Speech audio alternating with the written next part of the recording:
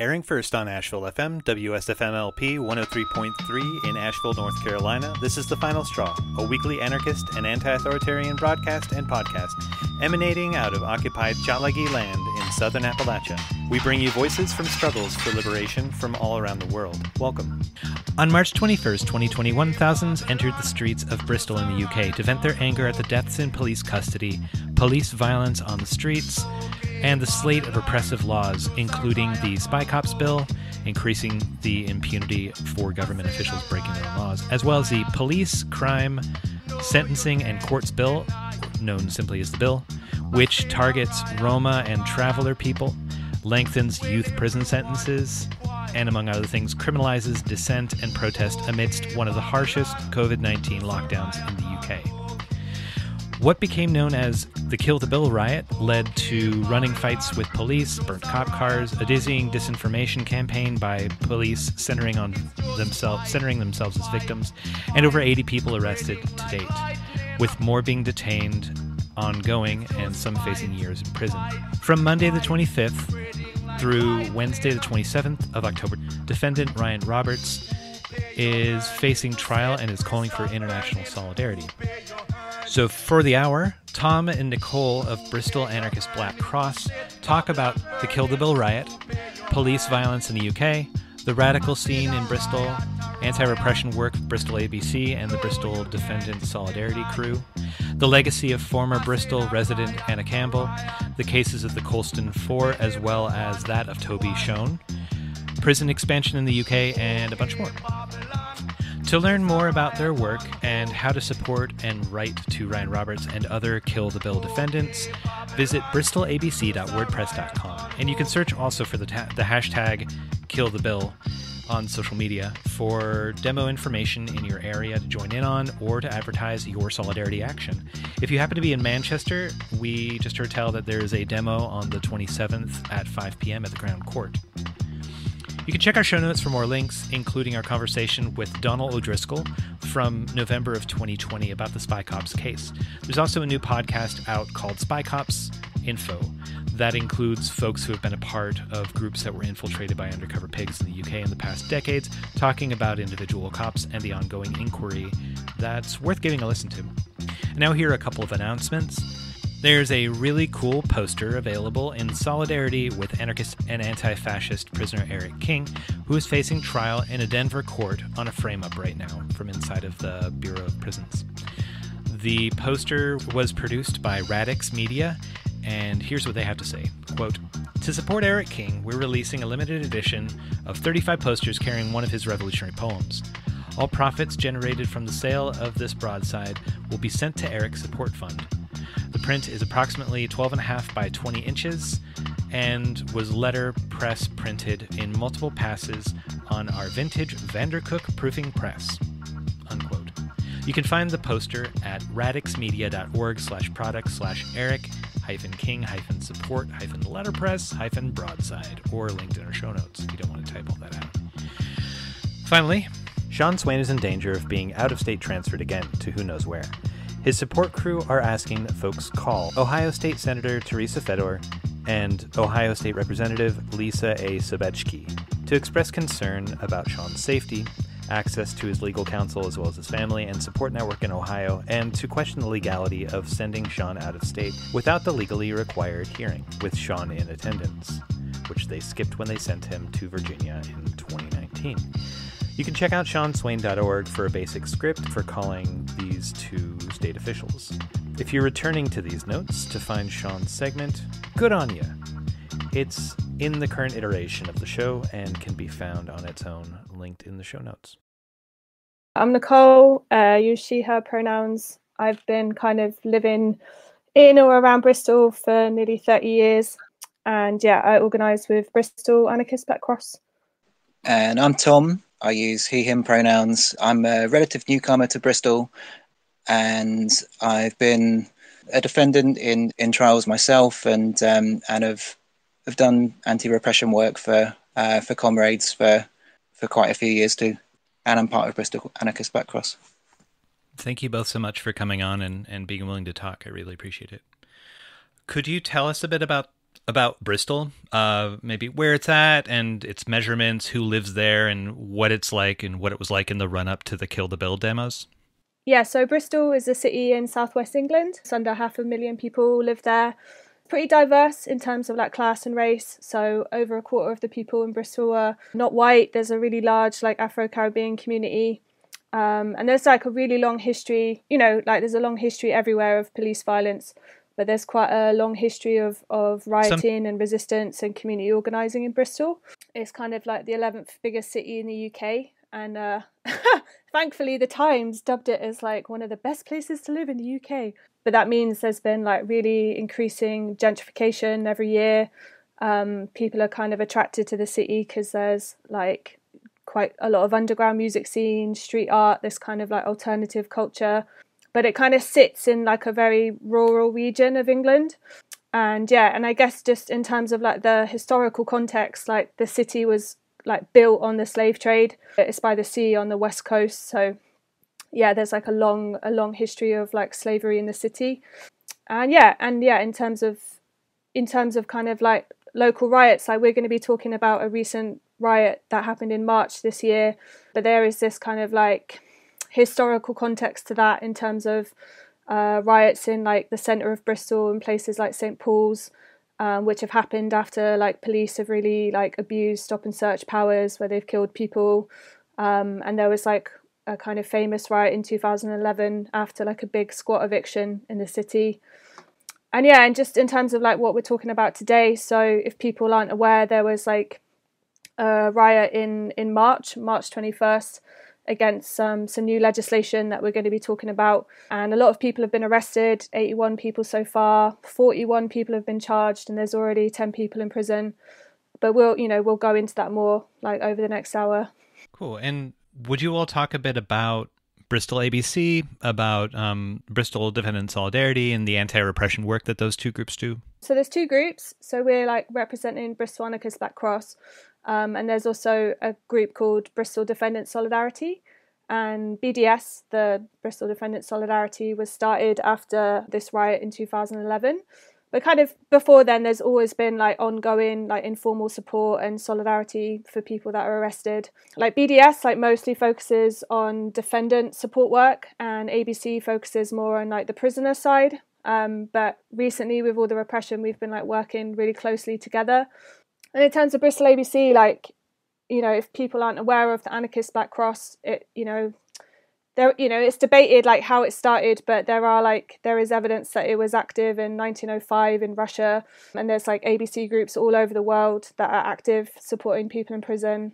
So I've been doing ABC for about 10 years now, and we've been like supporting people practically, financially, politically, not just in the UK but also like around the world.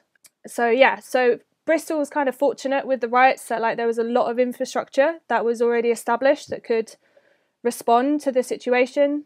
There was also groups that kind of like got started in the midst of it all. So there's like a action medic crew that was set up, and legal observers kind of like independently organised to attend the demos. And so like what happened, there was obviously this like mass arrest of people, and some people, were known to us, were comrades, were kind of in our communities already, and other people weren't. And so BDS had to like really kind of publicise the fact that support is available. So there was lots of postering in the city, lots of outreach on social media, word of mouth, and they encouraged defendants to get in touch so that they could, be supported with different things. So BDS helped with like legal work, so going through the police footage, helping people prepare for court, liaison with solicitors, attending court hearings. And, like in that moment, they'll also do like police station support and, support people if their house has been raided by the cops and they've like lost their phones and stuff like that. And ABC will kind of offer, like I'll do like pre-prison chats with people because I did some time inside when I was younger. So, a few of us in ABC have been in prison. So we like to kind of help people prepare practically and emotionally. We've also been doing fundraising and sharing details of people in prison who've like consented and asked to have their details shared so that they can receive letters and solidarity and stuff like that. And and there's also like an element of supporting people's families, like quite a few defendants have been separated from their kids, for example. And ideally, like when we're a bit less overwhelmed, like we really want to play a role in supporting kind of like prisoner resistance and organising from the defendants who are inside.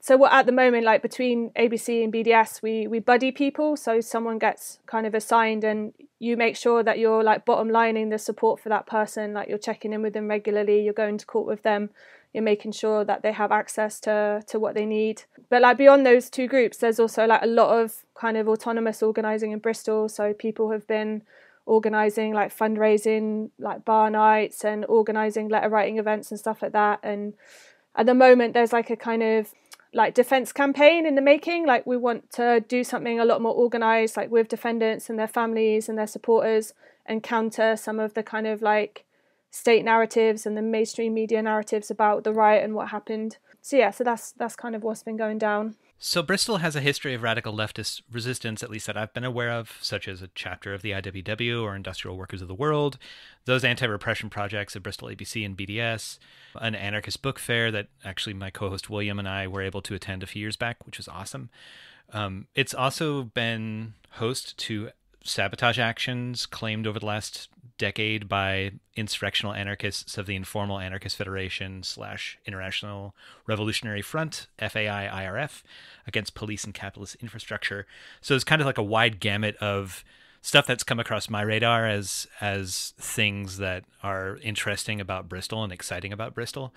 It seems kind of like a hotbed of anarchy. Can you talk about like what the anarchist scene is like in Bristol? Sure. So I think to the outside world, it seems like a hotbed, but I think when you've lived there a long time, it feels like a retirement home. But that's probably a bit cheeky. There is like a lot of stuff going on. I think there's like different theories. So my personal theory is that I think Bristol is like big enough to have like a diversity of anarchist tendencies. So there's kind of like these kind of insurrectionary currents.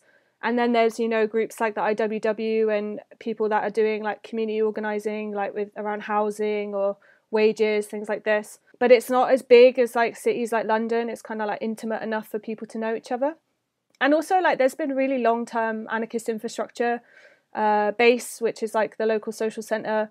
It got established in 1995, so wow. It's kind of part of the furniture really in terms of contributing to the like local resistance in the area. Or there's something in the water, I don't know. I want to get some of that water. Yeah, that seems to make a lot of sense, and that's a thing that I've heard from other people in cities where there's a long-standing activity and maybe even varied, but yeah, having that sort of infrastructure that people can plug into and that sort of collective community memory really makes the ability. It's something to build off of, which I think is really cool. So folks may recognize the name of Anna Campbell, a feminist and anarchist who had been active organizing in Bristol, who fell shaheed or martyr in Kurdish Kermanji while fighting in the Women's Defense Units, or YPG, in Rojava, also known as the Autonomous Administration of Northern and Eastern Syria. She was killed by a Turkish missile strike, as I understand. I wonder if y'all would talk about Anna, who had been involved in the IWW, as I understand, and also BDS and Bristol ABC, and a bit about her legacy. Sure. So, yeah, I think she was probably involved in every group in Bristol at some point or another. She was like really well known locally, really active. She was active in Bristol ABC and BDS. And yeah, she just really believed in solidarity, in self-defense, in militant resistance. Like, she definitely wasn't a pacifist. She was really inspired by what was going on in Rojava, and obviously, she lost her life for that. But we've all been talking about her a lot with the repression, because yeah, she would have just like fucking loved it. Like, she would have been all over it, like coming to court and doing demos and painting banners and spelling them wrong and like all sorts of stuff that she used to do. So yeah, we really miss her. And yeah, it's really hard that she's not around. But she was doing ABC like just before she left. So I think it shaped her a lot politically, and I think she could see like the strategic value of supporting prisoner resistance. Like, she organised quite a lot around when there was like the big prison strikes in the US in 2016. Like she was doing like info events about that and banner drops, and she was really inspired by that. And yeah. I mean, she wasn't technically from Bristol; she was from the other side of the UK. But yeah, she definitely kind of made an impact in the city. Yeah, and Anna was a friend and comrade when she lived in that other part of the UK, in Sussex, and I remember her from other struggles, from anti-militarist organising and organising in solidarity with the Palestinian anti-colonial struggle, organising against the G8 summit, and yeah, there were just so many struggles that she was involved in. Yeah, thinking about how those struggles could move in a more revolutionary direction was, and also as Nicole mentioned, the importance of self-defense and people's self-defense were things that led her to join the revolution in Rojava. Thank you for sharing. So I guess switching topics a bit, could you talk about how lockdowns were experienced during the first year of the COVID-19 pandemic, what they were like around the UK and maybe in Bristol in particular? Yeah, so in Bristol, as in lots of other places around the UK, anarchists were involved in mutual aid organising, supporting people through the coronavirus lockdowns. So in Bristol, we have a project which was established at the beginning of the COVID-19 pandemic called Base and Roses. It was established by the Anarchist Social Centre in Easton, delivering boxes of food to people who needed it because of the coronavirus lockdown and for any other reason. And that's still going on as a piece of kind of mutual aid infrastructure in Bristol. There are also solidarity funds set up by mutual aid groups to help people survive through the lockdowns. So yeah, there was this mutual aid response to the pandemic and to the fact that people were struggling because of inability to work because of the pandemic and the lockdowns.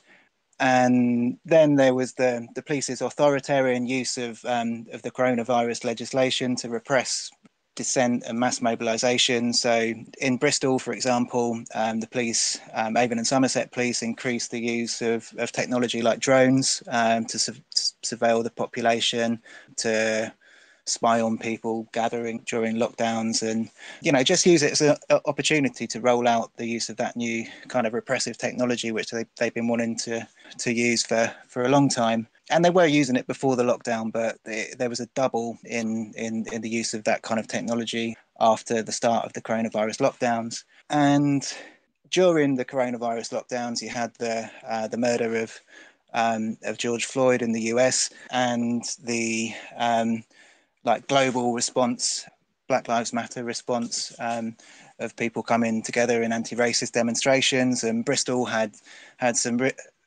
a really vibrant movement, and people are still organising. All Black Lives Bristol have been consistently organising, and they organised a protest last June where 10,000 people, so one of the biggest demonstrations in recent memory, gathered at College Green and marched through the city.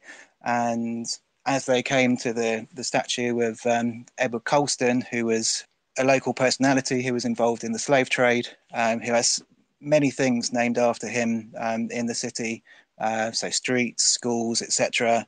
And people had been campaigning, petitioning for the removal of this statue for decades. As the march went past the Colston statue, people put ropes around the statue, and it was pulled down by the mass of the people, and eventually was carried to the River Avon and thrown in the river.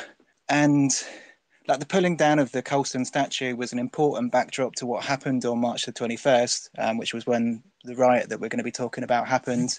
So as the statue was pulled down, police stood back and didn't make arrests at that point, and chose instead to try to identify people later on and to make arrests later on. And the police chief, Andy Marsh, said that was to avoid a riot taking place. He thought that if the police had intervened at that point, there would have been a riot.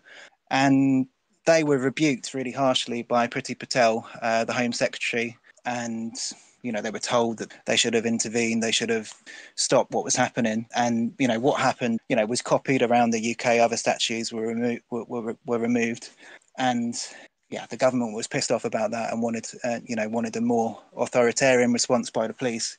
So that provided a backdrop to what happened on 21st of March, because the police were geared up to respond in a more authoritarian way to the next big mass demonstration, which was against the policing bill. And I guess the backdrop to that demonstration was that it came during the UK's harshest coronavirus lockdown. So the other lockdowns some of the other lockdowns had included like clauses which said that political protests would be exempt from the terms of the lockdown, whereas in March those clauses weren't in place. So the police were acting as if protest was completely illegal. In the United States, and in like North America in general, there's been a lot of back and forth about the right wing having cornered a lot of the anti-lockdown sentiment around the idea that the government is using this as an opportunity to clamp down on people's freedom of movement, freedom of expression, or ability to defend themselves. And I was talking to a comrade in Germany the other day who we were talking about how anarchists have engaged in responses to lockdowns or repression against demonstrations by using public health language in France in a different way than he had seen in Germany and I had seen in the US. I don't know if you had any thoughts you wanted to share about the framing of public health measures being used as a way to, and maybe the importance in the framework that we're operating in to decrease the spreading of COVID-19, still living under capitalism, but the use of those things to repress people's ability to live safely and push back against government authoritarian measures. Does that make sense? Yeah. Shall I come in there, Tom? Sure.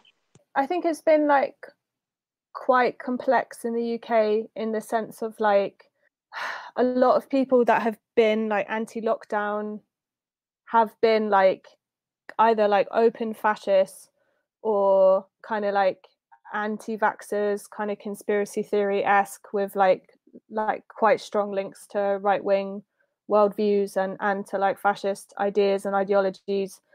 But I think people have also, I don't know if there's been enough critique of the state with the lockdown. I don't know, it's difficult, isn't it? Because obviously we want our communities to keep each other safe, and if the state actually gave a fuck about anyone's lives, they would shut down the factories and the Amazon warehouses outside Bristol and all of that are hotspots for the virus. But I do think it's also exposed a huge amount of kind of ableism in anarchist scenes. At the beginning of the pandemic, it was really people are let's suddenly look out for people with chronic illnesses who were previously pretty kind of displaced from our communities. If you get sick or you burn out or you have a health issue or a caring responsibility, it's quite difficult to participate in certain struggles because of people's ableism. So I think Base of Roses has been a nice example of how that's been responded to proactively. But I think the pandemic's just been this microcosm of just class war, right, in terms of how the legislation's used and all the repressive strategies and stuff. And I think as time went on and people understood the virus more, there was kind of more willingness to take to the streets and do demos and not be as kind of pacified, thinking it was a kind of way of harm reduction. Do you know what I mean? I was really nervous when all these big demos were happening because I live with someone who's shielding, and that just made me very nervous. But it was also really clear that people had to be on the streets and stuff. So but yeah, I know anarchists everywhere have been thinking about this stuff, and I probably haven't answered your question, but I think there's tensions in Bristol basically between opinions about this, but obviously everyone is against the state violence and the state surveillance and the state repression. Yeah, that's totally fair, and I appreciate you being perfect answer. It's complex, and here's some of the perspectives that people are coming from, and I appreciate you also pointing to the ableism that was present, continues to be, but at least it's visible around folks immune compromised and related issues. So thank you for letting me interject that question. Can you talk a bit more about like what context the Kill the Bill protest emerged from, and what did the protest look like? Okay, so I mean, the context that the March the 21st protests emerged from, was immediately because of the policing bill, but the wider context is around policing in general, and state repression, state authoritarianism in general. So, for instance, you had that huge mobilisation in Bristol in 2020 and the toppling of the Colston statue, but police attacks on communities in Bristol and in the UK are constant. Policing is racist and racialized. In Bristol, if you're black, for example, you're 7 times more likely to be stopped and searched than if you're not. And it comes in the context of this history of what Nicole was talking about, the kind of resistance against racist policing in Bristol and in the UK. So earlier that year in 2021, so 2 people, or at least 2 people, had been killed in custody close to Bristol. So in January, a 24-year-old man called Mohammed Hassan died after having been detained at Cardiff Bay police station, not so far away from Bristol. And again, not so far away, 5 weeks later, another young man called Waya Bashir died in police custody, this time in Newport, so both in South Wales. And that's the norm in terms of police violence. So since 1990s, around 1,800 people, and this is recorded cases, around 1,800 people have died in police custody or directly after being in police custody in the UK. And so, the backdrop is this really harsh coronavirus lockdown where protest is illegal. And at the beginning of 2021, the government passed the SpyCops Bill. So, at a time when it was very difficult for people to express dissent because of this lockdown that was going on. And the SpyCops Bill basically was the state's response to the ongoing legal cases that have been brought by women who've had intimate relationships with undercover police officers who posed as people that were involved in the radical left, and had relationships with them on this false pretext. So there's currently an inquiry going on about the undercover policing tactics that were used, but the SpyCops Bill made it expressly legal. So legal, not illegal, for state agents working for the police or for other state authorities, could even extend to things like local authorities, to break the law. So it was essentially passing a piece of legislation which would make it legal for police officers to break the law in the future if they were on undercover duty. So the state had done this kind of under the cover of the coronavirus pandemic and lockdowns. So the next thing that the state wanted to push through Parliament was the Police Courts and Sentencing Bill. It was kind of I would say the most repressive piece of legislation since the Criminal Justice and Public Order Act of the 1990s. Again, it was like being done at a time when political dissent was very, very difficult, and the bill itself criminalises the livelihoods of Gypsy, Roma and traveller communities, gives the police some increased powers to seize vehicles, and also creates a criminal offence of trespass, again, which is an attack on the livelihoods of travelling people and a further attack on squatters and generally on freedom in the UK. It introduces longer sentences, which can be imposed on people, and particularly for young people, so it allows younger people to be sent to prison for longer. So the bill gives police more powers to shut down and to impose conditions on public protests and processions. It widens police powers to arrest people for causing a public nuisance. It allows cops to impose conditions on protests if the cops think that the protest is too noisy or disruptive, and it allows them to shut down protest encampments too. So it has a massive effect on protests in the UK. And the other side of the coin is the state's new prison expansion programme to create 18,000 new prison places in the UK I don't know if you want to talk about that, Nicole. Yeah, so yeah, like a kind of major part of the bill, which I think hasn't had as much attention as like the other kind of areas of harm, is the British state want to build 18,000 new prison places through a series of mega prisons, which will most likely be run by private companies. And this legislation gives them the opportunity to criminalise more and more people, and also to keep people in prison for much longer than they already are. So yeah, it's pretty kind of like significant in the context of like the prison industrial complex, like more broadly in the UK. The Final Straw is a proud member of the Channel Zero network of anarchist podcasts, and here's a jingle from another member of CZN. We will never, ever surrender or compromise. We occupied government buildings, we blockaded highways, and we talked about not just marching, but direct action to shut this shit down. Here we draw the line. Right here we say no more. Yate, we invite you to join us for Indigenous Action, a podcast where we dig deep into critical issues impacting our communities in the occupied lands known as the so-called United States, or what many people recognize as Turtle Island. This is an autonomous, anti-colonial broadcast with unapologetic and claws-out analysis towards total liberation. So take your seat by this fire, and may the bridges we burn together light our way.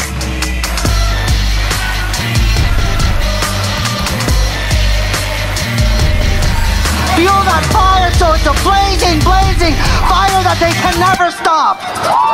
Find us at indigenousaction.org and with the Channel Zero network.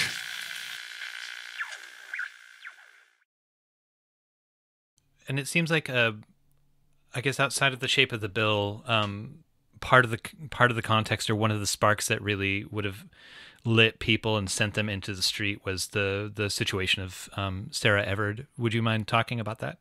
Sure. Yes.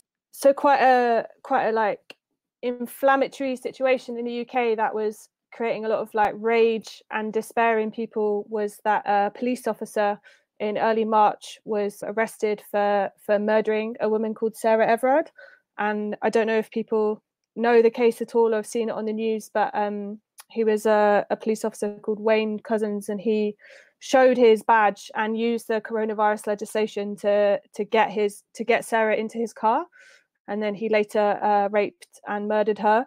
And so, you know, this was like a really big deal, and there was like quite shortly organised like a huge vigil in London. And on this vigil, there were like thousands of people protesting. And again, using the coronavirus legislation, the police tried to repress the demo, including holding women down and assaulting them, which in the context was like pretty horrifying. So it was only 1 week after this vigil in London that the big Kill the Bill march took place in Bristol. So there was like a lot of kind of like anger about the police like in the air. And then in terms of the, you know, the actual demo and the riot, I actually had a 38.5-degree fever at home. So I thought I had COVID, so I wasn't there. But you know, obviously like the footage got shared like all over social media and that, like all over the world. But there was like a really big march, and then people started like moving towards the police station towards the kind of evening time, and the police station's like right in the city centre. And yeah, like police officers like attacked the crowd with batons and riot shields, like pepper spray was used, people charged with police horses, some people were bitten by police dogs. And, you know, people really like defended themselves, like seized riot shields, grabbed helmets and batons to defend themselves. And yeah, by the end of the night, like windows of the police station had been smashed. There was like various like vehicles on fire, like police vehicles. There was also some like famous, like very Bristol related photographs shared of like one kid like skateboarding like next to this like burning cop van, which went pretty viral on the internet. So it got pretty Wild West. And I think it's important to understand what happened.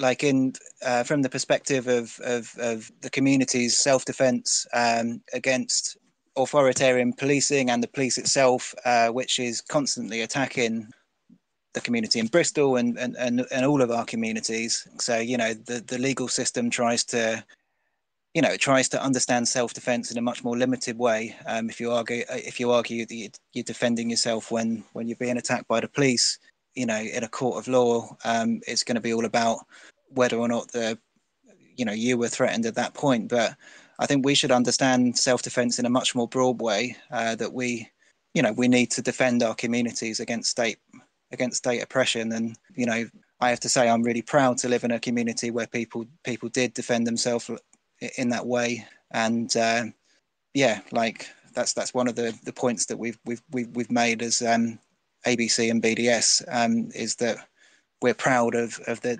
defendants and their resistance. Another unscripted question, just out of curiosity though, like I know in the so-called US, one thing that was experienced and has been growing over the last few years, but last year really sort of blew up the idea of, or just made it super visible and part of discourse, the idea of abolition in general, but abolition of the police. And I know that within the US context and the white supremacist, anti-black, like former, more recently slave state that's still pretty contested, especially around the structure of prisons and racialization in the US. That's a lot of terms, sorry. But that like abolition has like a weight to it. I think that in a lot of other places it would not. But around this time, when it becomes all the more blatant what the state is doing, whipping out its police forces, and these clear instances of police murders, like those ones in January in the area, and also Sarah Everett, and the impunity of the pig in that instance. Like, has abolitionism, or has just getting rid of the police, moved from outside of subcultural discourse? Or have people talked about this? Have they said like, oh, this is a clear sign that this is what the police do, we're just seeing it right in front of our faces right now? Yeah, like I think there's been like this kind of like abolitionist tendency that's been growing and growing, and last year definitely escalated everything. I remember doing one webinar about resisting prison expansion with a group called Community Action on Prison Expansion, and there was like 400 people watching it. Like, it was pretty wild, like how many people got interested. And like, unfortunately, there was a bit of a sensation of like abolition is like the flavor of the week, if that makes sense. And yeah. I don't know how many people will like continue to do consistent prisoner support, for example. But I think the interesting thing about the COVID time was that for people who kind of through privilege hadn't, experienced state violence, like suddenly everyone was like witnessing the power of the state, if that makes sense. So like working class communities, people of colour, like other people that have historically experienced state violence, who were like a lot more on side about like criticising the police, suddenly you just had like the general population like thinking about it. And I think there definitely is still like quite a strong like anti-police energy. It's easy, isn't it, to be in sort of like left-wing kind of echo chambers. But I think there really is like a sensation now in the UK of where people are talking about abolition, like a lot more, like weightily, as you said. Yeah, I also went to Zoom meetings that were attended by many, many people during the summer of 2020, talking about abolition, but just linking it back to the riot. So one of the most beautiful things about the riot was one of the last police cars to be set on fire, before it was set on fire, had the words "defund the police" written across the bonnet. So clearly the people who were fighting back against the police on that night, did have those ideas and those visions in their minds. So I guess with the folks that caught charges, I think one of you had mentioned that folks are still being charged, but can you talk about the defendants? Can you talk about what kind of charges and times that they face? What stages of conviction are they in? And also, most of our audience is based in the US, and the criminal justice system has a specific shape to it here in terms of how the court process goes. And I'm wondering if you could sort of highlight some differences or some instances that would enlighten us to what the defendants are facing in Bristol courts. Yes. So 81 people have been arrested so far. And of the people arrested, the vast majority are pretty young, mostly in their early 20s. And as Nicole said, some people have been involved in in our movements, but many hadn't. So it was a challenge to get in contact with people and to establish connections with them for BDS and ABC. 41 of those 81 people have been charged now. So what happens when you get arrested in the UK is you get arrested, taken to the police station, and you might be charged at the police station, or you might be released on police bail or released under investigation. So if one of the latter two happens, it means you haven't been charged yet. The police are still considering whether to charge you and to prosecute you. Almost everybody, I think, wasn't arrested on the evening of the 21st of March. So after the riot happened, the police released photographs of people that they trawled through CCTV footage, and they released photographs of people who they said had been involved in the rioting.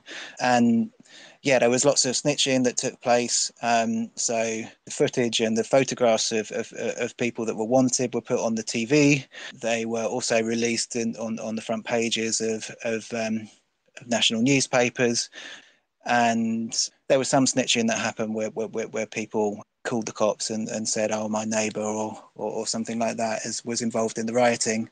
And yeah, it has to be pointed out, like, the complicity of the mainstream media in doing the police's work for them, in putting out the photos of people in order for them to be repressed by the state. So 41 people have been charged, and they've been being brought to court over the last month since March. 3 people are currently on remand in prison. So being on remand means that you've gone to a court hearing, and the judge has refused to give you bail, and you're in prison awaiting your trial. So people can wait, for a year or more for their trial to take place, and remain in prison for that entire time. 10 people have already been sentenced for the riot. So those who've pled guilty to riot have received sentences of between 3 and 5 years in prison, and the remaining people have all pled not guilty. So their cases will be between now. So the first case is next week, of a guy called Ryan Roberts. He's in court in Bristol Crown Court on the 25th of October, and his case lasts until the 27th of October. He's charged with riot and arson. Riot carries a maximum sentence of 10 years. The judge in the cases is saying that the starting point for sentencing is 6 years, and arson carries a variable sentence depending on the level of the arson, but can be a very serious charge also. So it's a serious case, and Ryan has called for solidarity, and he wants to make the case as political as he possibly can, and he wants demonstrations outside the court. We're calling for people to pack the courtroom to show that there's support for people to fighting back against police violence and defending themselves against the police. So that's next week. There's also 2 demonstrations planned next week on the 25th and 27th in solidarity with Ryan. Yeah, the rest of the trials are scheduled between January 2022 and July 2022, but people are still being charged. So that the people who are currently released under investigation are still going on being charged, and unfortunately people are still being arrested also. So the police are saying that there's many more people that are wanted, and yeah, unfortunately people are carrying on being arrested. So we can see that it's a long slog in terms of anti-repression work, and in terms of supporting our comrades going through this process of the state trying to repress them. And kind of the narrative which has come out in Bristol actually is so far really the state's narrative. So when people have been sentenced in court after they've pled guilty, the judge has reeled out a long kind of list of injuries sustained by the police, a long list of statements by the police saying that they were traumatized by people fighting back against them. At the same time, when the riot happened, Priti Patel, the Home Secretary, again made statements to the effect that the people who rioted were thugs. The Avon and Somerset police called people a pack of wild animals. The mayor of Bristol also kind of condemned people for rioting. Quite like that wild animals quote. Quite like that. We should do a t-shirt with that to the effect of that or something. It's a good fundraiser. I think it was a mob of wild animals. Yeah. Can have all the West Country wildlife, all the foxes and badgers. Nice. Oh, nice. So what we have is kind of a narrative really set at the moment, unfortunately, by people with the most power. You know, what we need to do is to put forward our own narrative, is to show that the people in Bristol support people for fighting back against the police, that we're proud of these people who fought back. And we also need to talk about, you know, the police violence on the 21st of March against the people who surrounded Bridewell. So, you know, not only on the 21st of March, but afterward, the police attack people, as Nicole was saying. They smash riot shields over people's heads. They attack people with batons, attack people with dogs, and you know that police violence needs to be centred too. Or we hope that will come out through the different types of anti-repression work that we were talking about through the work of BDS and ABC, but also through the defence campaign and through, you know, through the evidence of defendants in court cases. So Ryan, as I said, wants to make his case as political as possible, and that means talking about the police violence and talking about the violence levelled against people on the evening. And yeah, I mean, I alluded just then to what happened after the 21st of March. So that's probably worth talking about. So there was a series of demonstrations which happened after the 21st of March in Bristol. So Kill the Bill demonstrations continued 2 or 3 times weekly. And, you know, for the first few weeks at least, we were met by an army of riot police who were intent on revenge for the 21st of March. So, you know, a few days after the 21st of March, there was a gathering by supporters of Gypsy, Roma and Traveller people on College Green. That was violently attacked by the cops. You know, a line of riot police charged the entire gathering of people in tents, etc. And again, kind of slammed riot shields down on people's heads. And that set the scene really for the policing over the next weeks and months, where the cops you know, really tried to exact revenge for what had happened on the 21st of March by using the maximum amount of violence against people when they were coming out on the streets in Bristol to resist against the bill.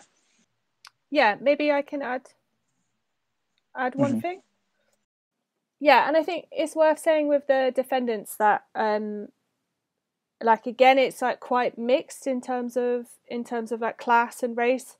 But the people that are getting like smashed with the hardest sentences are working class people who have had like previous convictions, or who weren't in touch with us, who went guilty, for example, due to like terrible legal advice, and they thought they were only going to get a couple of months, and instead they got, you know, like 4 or 5 years. So I think it's always worth, you know, the riot itself was like politically motivated in like lots of ways, but, you know, kind of defendant support, it like always crosses into different terrains, you know, like it is like a class issue and a race issue, and like the people who will get smashed are those that don't have like the same level of mitigation.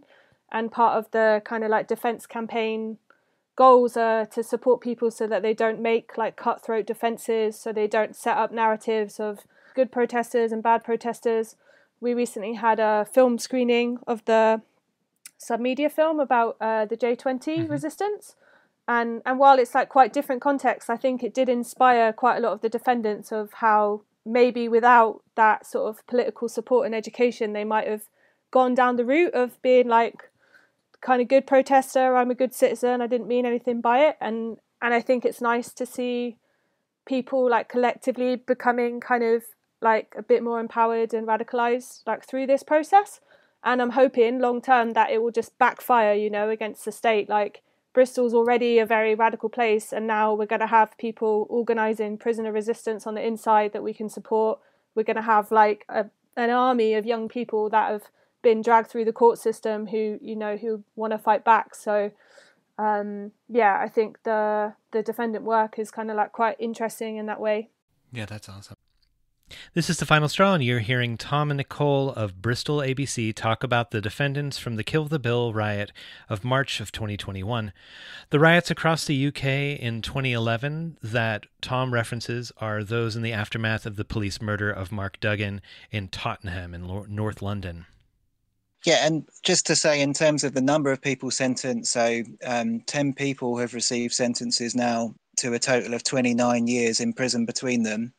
And I just wanted to say another bit of the context of all this is it's against the backdrop of the riots across the UK in 2011, which were really widespread by working class communities predominantly and people of colour. And I think one criticism of kind of response by anarchists to those riots is that we really failed to provide infrastructure and support the people that were arrested. There was a really strong kind of state narrative. You know, you had Boris Johnson going out with his broom and saying that, you know, everyone should be part of this riot clear up. So there was this strong state narrative that was kind of saying that the rioters weren't political, that it was kind of, you know, again, like kind of thuggery or whatever. And sadly, I think actually people kind of bought that a little bit, I'm afraid. You know, we with what's going on now with building infrastructure for supporting the people arrested on 21st of March, I really hope that we can do better in supporting people than we did back in 2011. That's not to say, by the way, that nobody organised back in 2011. There was some really good there were some good attempts at defendant solidarity organising, but what was really needed was unconditional solidarity for those in court on a really large scale, and that didn't materialise. It's refreshing to hear people taking those sorts of lessons, though, and saying this is like, we lacked then, we've learned, we're trying to do this now, and being able to take the examples of international situations or situations in other countries, and that's really impressive. You had mentioned that Ryan was calling for people to come out and demonstrate. There's demonstrations on the 25th and 27th, and folks are going to try to pack the courthouse. For folks that can't make it, whether because they're abroad or ability or what have you, can you talk a little bit about other ways that they can offer solidarity, both to Ryan's case and upcoming ones, ways that folks can donate towards legal costs or survival needs of the defendants moving forward, or, I don't know, dropping banners in front of embassies and such abroad, if that's helpful? Yeah, sure. So, I mean, there is an international call for solidarity, and, you know, we'd just appreciate any crews, any groups, any organizations making that stuff happen. So it could be writing statements, it could be doing banner pictures, it could be dedicating actions to him. And also, you know, things like letter writing. You know, there's a bunch of people in prison now, and, you know, they're kind of new to prison, right? So this is a critical time for support of getting loads of posts and feeling, you know, a lot of the defendants, you know, have felt a bit of shame about their involvement. Maybe they've had shame from their family and the media, but showing them inside that loads of people on the outside support them and have their back is really important. So yeah, we've got a list of prisoners and their addresses on the ABC site. We do circulate graphics as well, but it's always worth checking the site because people get moved to prison a lot and stuff like that. And yeah, funds are constantly needed. We send every prisoner at least £50 a month. Money's going to people's families, to books, to clothes, and sometimes for legal costs as well. So Bristol Defendant Solidarity have a crowdfunder for legal costs. And ABC also has a crowdfunder for prisoner support funds. Yeah, so there's definitely loads of ways that people can offer support. And maybe it's worth saying that so I think the response to those crowdfunders is really encouraging. It shows the level of support from people in Bristol and people outside for the defendants. We've raised over 45,000, but the amount of money that's needed to you know, provide financial support to people in prison and all the different types of support that Nicole mentions is really considerable, especially over the length of time that some people might be serving in prison. So we'd really encourage people internationally to donate to those crowdfunders. Like I mentioned, it's heartwarming to hear about y'all taking lessons from cases of repression and people resisting and organizing in other places. What are some lessons or some takeaways that you'd like people listening to this to come back with, and that you're learning right now through this process? So I think one of the key takeaways is that it's like worth building infrastructure now. Like obviously repression and state violence is like ongoing in every community, but I think Bristol, we had a kind of slight advantage on other cities in the UK, for example, because we've got that infrastructure like ABC and BDS.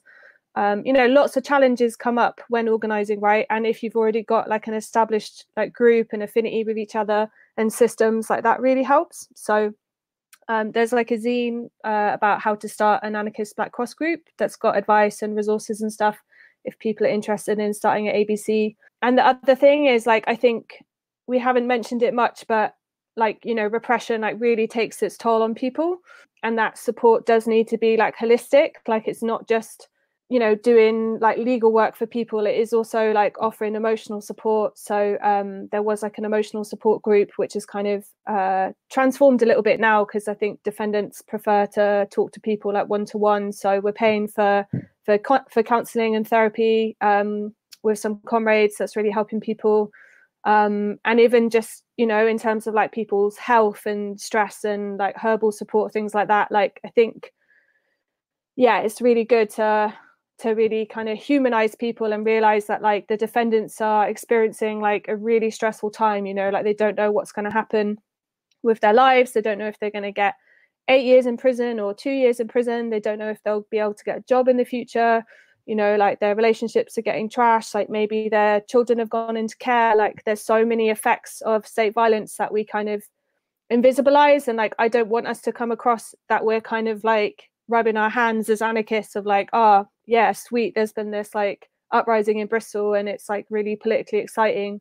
Like actually it's been like really awful and traumatic for loads of the defendants, especially people that already experienced domestic violence who are then getting like beaten by male police officers, for example. So I think having that kind of like broad overview is really important. And then if people do not know the film, there is an absolutely ridiculous, highly problematic, but hilarious film called Hot Fuzz.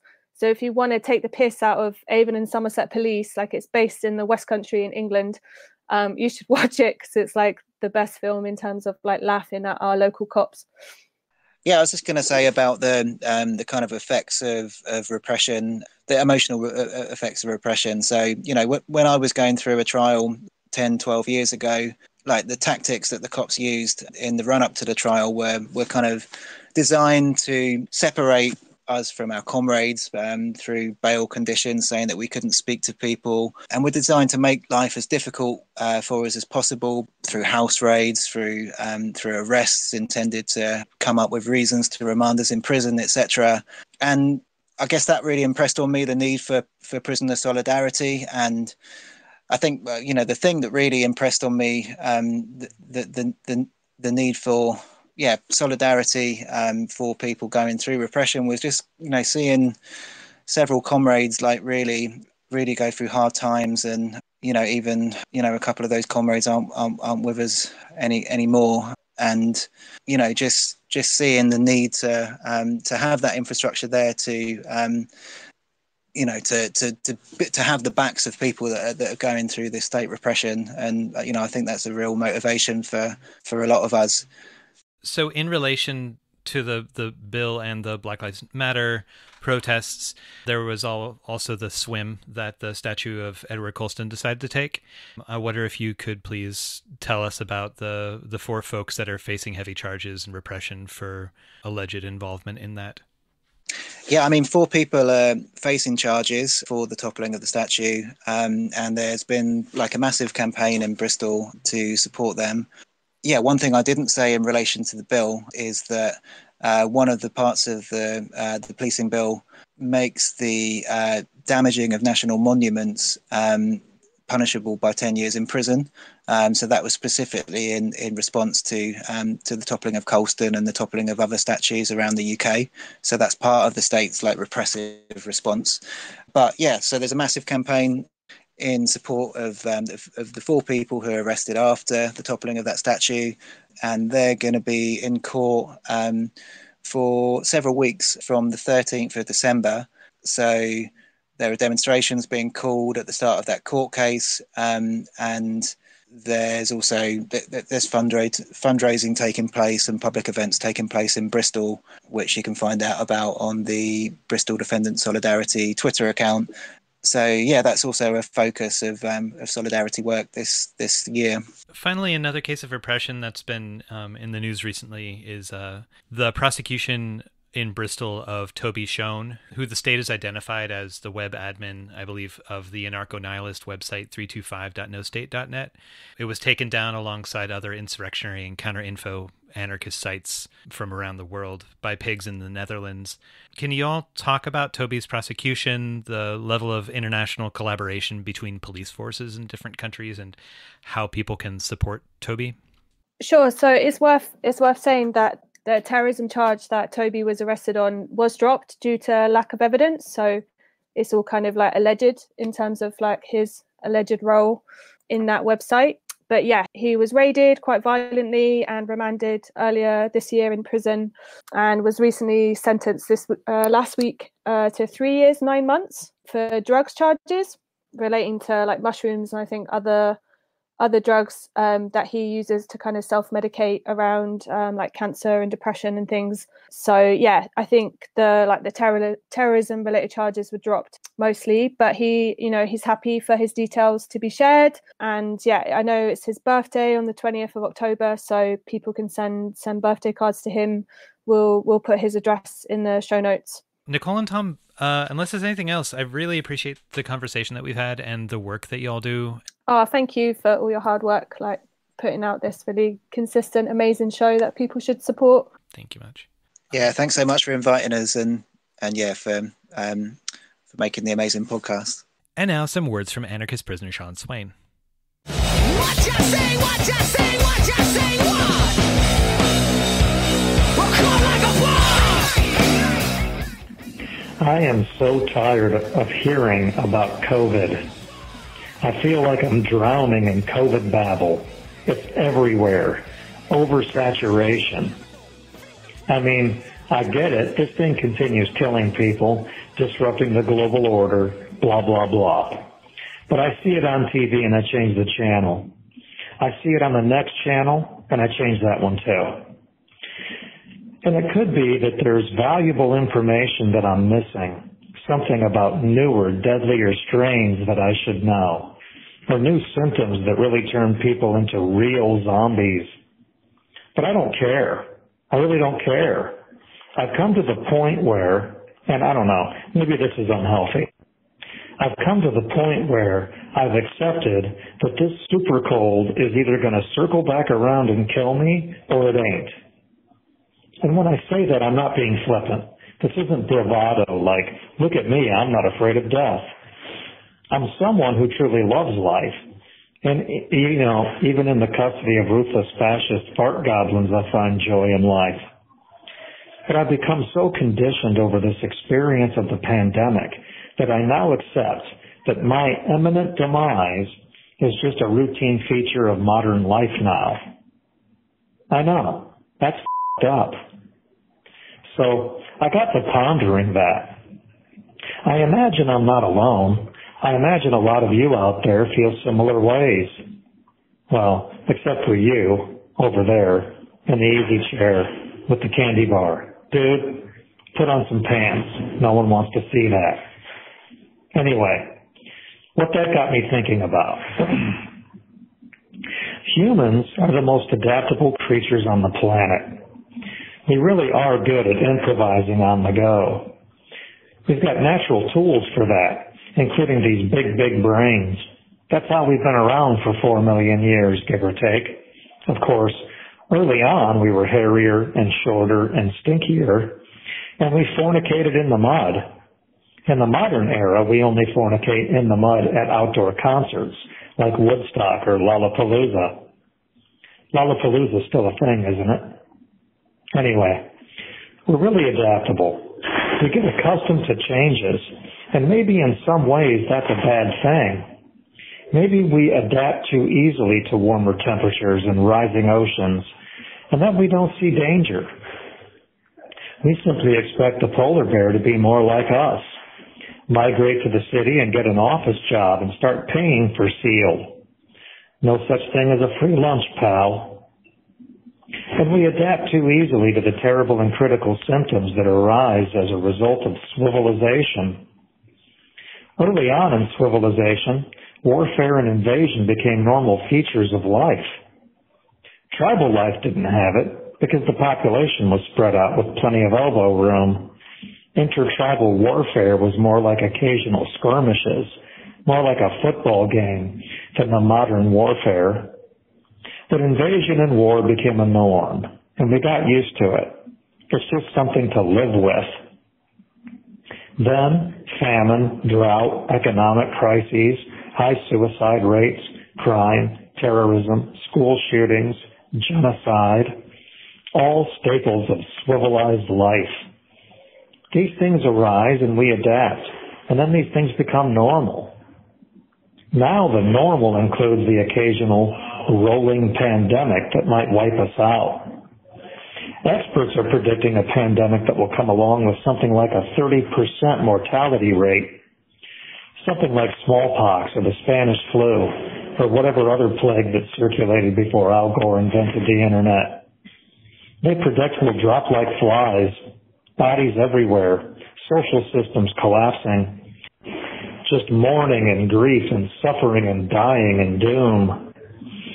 I hear that and I think, well, those of us who survive will get used to it. At some point, we won't turn on the news and learn the death rates. The news will tell us the life rates. Not because of a new optimism, but just because it's easier to count the heads of everyone who didn't sputter out today. And if past is prologue, we won't find that to be intolerable. We'll just get bored hearing about it. Because we're very adaptive, maybe too adaptive. I mean, think about this. Life has gotten so miserable, and the future looks so bleak. We have billionaires blasting into space as if to find a solution, a new planet to go trash. We're actually conditioned to pin our hopes on these greedy profit predators and their interstellar joyride plans. Life has gotten so terrible, we're waiting for the capitalist masters to develop a planetary exit strategy.